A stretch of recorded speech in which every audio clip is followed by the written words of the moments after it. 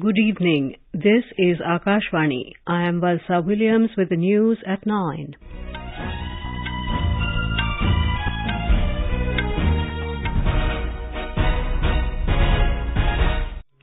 The headlines. Union Home Minister Amit Shah chairs a high-level meeting to review overall preparedness for flood management in the coming monsoon. Prime Minister Narendra Modi to flag off Goa's first Vande Bharat Express train tomorrow. Defence Minister Rajnath Singh says government has made transformative changes in the defence sector by promoting self-reliance. Karnataka Cabinet announces to implement all 5 poll guarantees during this financial year. In Badminton, Indian shuttler Lakshya Sen enters semifinals of Thailand Open 2023. Union Home Minister Amit Shah today chaired a high-level meeting in New Delhi to review overall preparedness for flood management in the context of the upcoming monsoon season. He also reviewed the long-term measures for formulation of a comprehensive and overarching policy to mitigate the perennial flood problems of the country. Mr. Shah said efforts are being made in the field of disaster management to help minimize the loss of lives and livelihoods during disasters. He said 5 days rain and flood forecast currently being given by the India Meteorological Department and Central Water Commission will be expanded to 7 days forecast by next monsoon season so that flood management can be further improved. Mr. Shah directed the officials to continue to strengthen coordination between the central and state agencies to have a permanent system for forecasting of floods and rise in water levels in major catchment zones and areas of the country.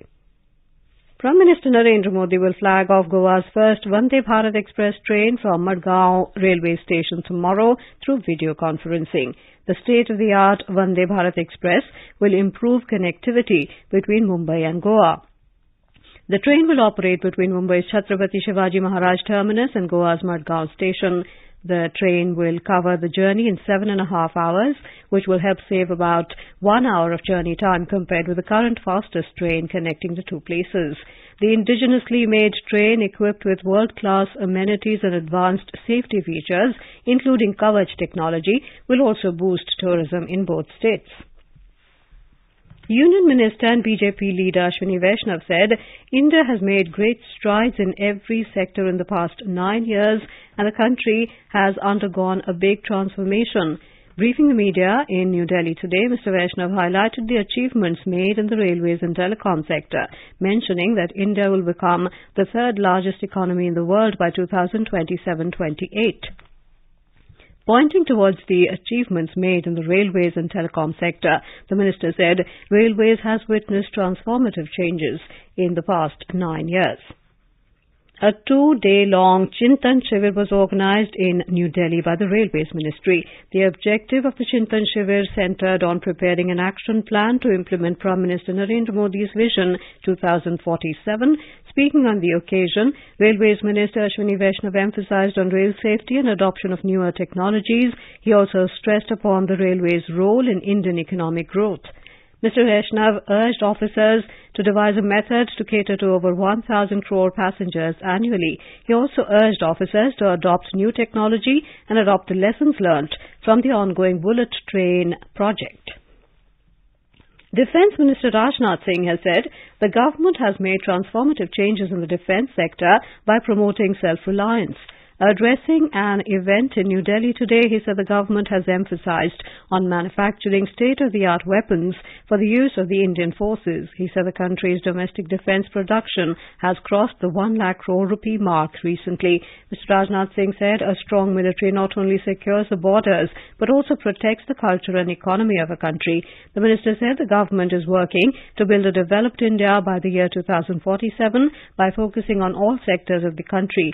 Mr. Singh highlighted the measures taken in the field of economy, defence, education, governance and women's empowerment.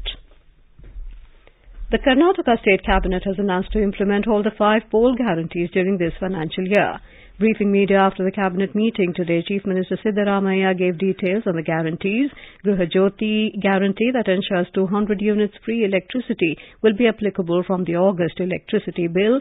Griha Lakshmi that guarantees 2,000 rupees every month to the woman head of a household will start from the 15th of August.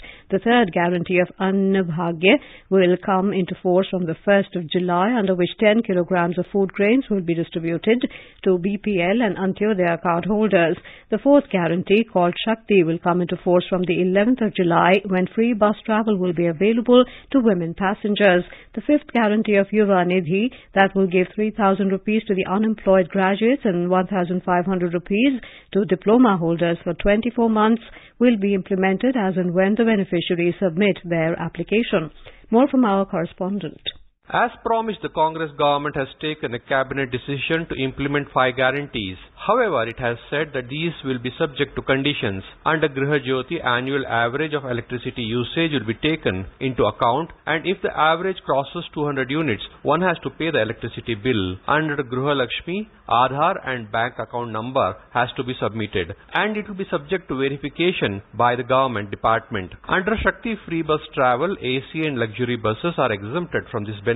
The free travel benefit in the public corporation buses will be restricted to the travel within the state. Former Chief Minister Basavaraj Bommai has said that the announcements made today by Chief Minister are marked by ambiguity. Sudhindra, Akashvani News, Bengaluru. Education Minister Dharmendra Pradhan today released the UGC Regulations 2023 in New Delhi. Speaking on the occasion, Mr. Pradhan said that these regulations will facilitate creation of many more quality-focused, deemed to be universities in an objective and transparent manner. He said the new simplified guidelines will encourage universities to focus on quality and excellence. This will also strengthen the research ecosystem and have a long-term impact in transforming the higher education landscape. The minister complimented the UGC for this timely reform aligned with the National Education Policy 2020. The government today convened the second meeting with leading oil producers association to discuss a further cut in edible oil prices amidst fall in global prices. Secretary, Department of Food and Public Distribution Sanjeev Chopra chaired the meeting in New Delhi. During the meeting, the industry informed that the global prices of different edible oils have fallen by $150 to $200 per ton in the last 2 months. The industry informed that prices have been reduced and will be further reduced shortly.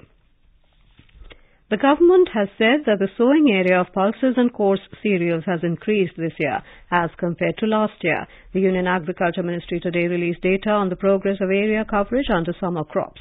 The sowing area of pulses stood at 19,86,000 hectares so far, against around 19 lakh hectares last year. The sowing area of coarse cereals has also increased from 11,73,000 hectares to 12,10,000 hectares.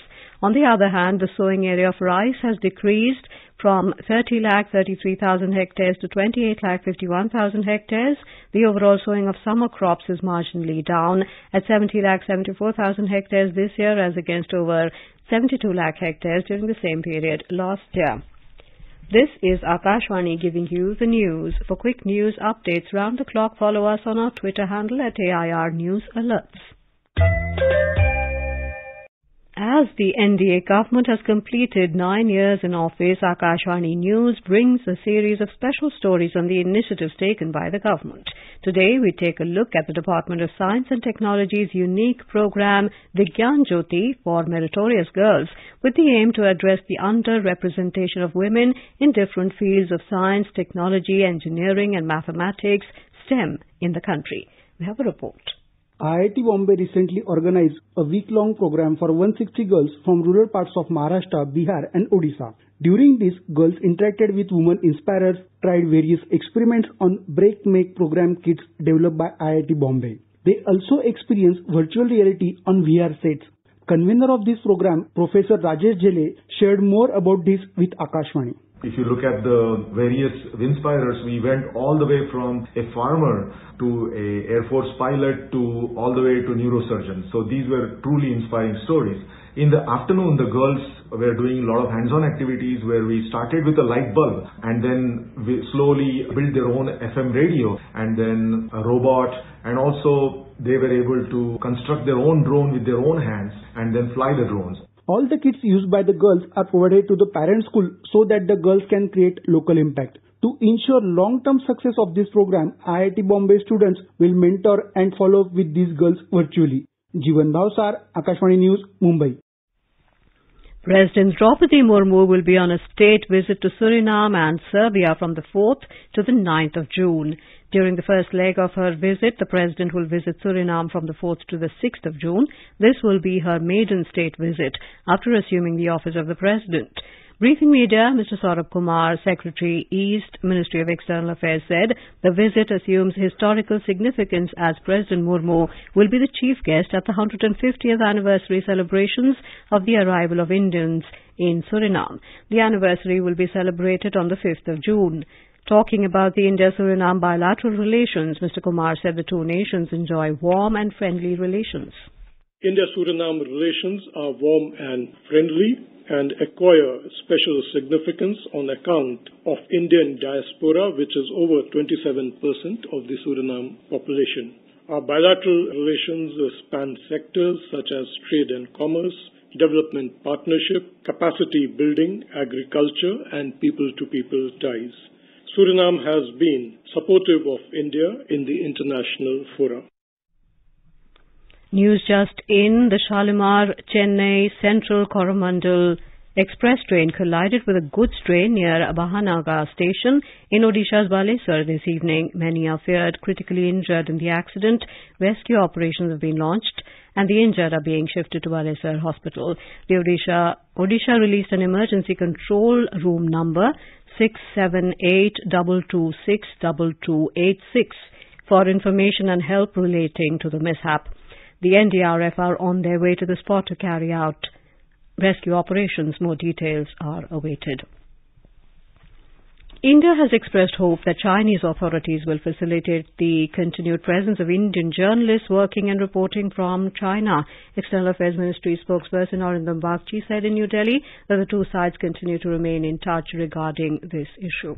All foreign journalists, including Chinese journalists, have been pursuing journalist activities in India without any limitations or difficulties in reporting or in doing their media coverage. Meanwhile, Indian journalists in China have been operating with certain difficulties, such as not being permitted to hire locals as correspondents or as journalists. We would hope that Chinese authorities facilitate the continued presence of Indian journalists in working and reporting from China.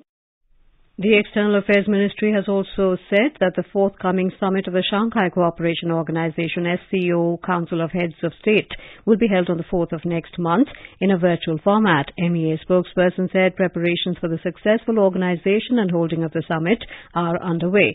Mr. Bagchi said India is confident that the summit will produce notable outcomes. The foreign ministers of the BRICS countries have encouraged the use of local currencies in international trade, saying that the world economy has been complicated by sanctions and boycotts. In a joint statement issued today in the foreign ministers' meeting in Cape Town, the ministers covered a range of topics from international trade to peace resolutions for the Ukraine conflict. In Thailand Open, Badminton in men's quarterfinal, Indian shuttler Lakshya Sen defeated Malaysia's Junhao Leong 21-19, 21-11 to enter the semifinals of the Thailand Open 2023. Earlier, in another quarterfinal match, Indian shuttler Kiran George was defeated by French player Thomas Popov 16-21, 17-21. The Intermeteorological Department IMD has said heat wave is likely to continue over Bihar, West Bengal and Sikkim today. It will continue till the 6th of this month. In Madhya Maharashtra and Vidarbha region, heat wave will continue for the next 2 to 3 days. Hot and humid weather conditions may occur in Andhra Pradesh and Chhattisgarh. IMD said hailstorm may occur in different parts of Uttarakhand today. It said heavy rainfall is expected in Kerala and Andaman Nicobar Islands from tomorrow till the 5th of this month. And now before we end the bulletin, the headlines once again. Union Home Minister Amit Shah chairs high-level meeting to review overall preparedness for flood management in coming monsoon. Prime Minister Narendra Modi to flag off Goa's first Vande Bharat Express train tomorrow. Defence Minister Rajnath Singh says government has made transformative changes in the defence sector by promoting self-reliance. Karnataka Cabinet announces to implement all 5 poll guarantees during this financial year. In badminton, Indian shuttler Lakshya Sen enters semifinals of Thailand Open 2023. That is all in the news at 9. Good night.